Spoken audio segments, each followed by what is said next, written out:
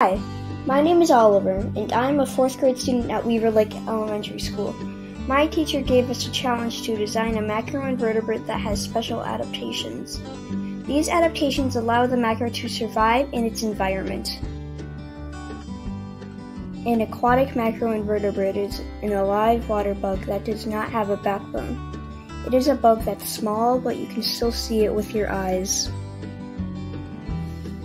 My macro's name is a scraping beetle because it scrapes its food off animals, plants, or rocks. My macro lives in a pond that has a lot of algae. It has developed a scraping mouth so it can scrape food from plants, rocks, or animals.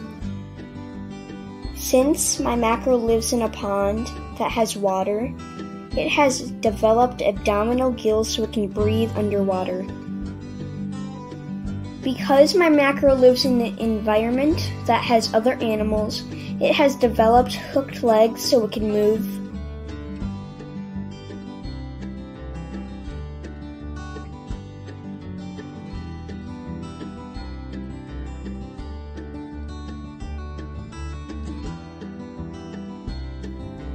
I want to thank Mr. Dittman and Mrs. Lahtinen.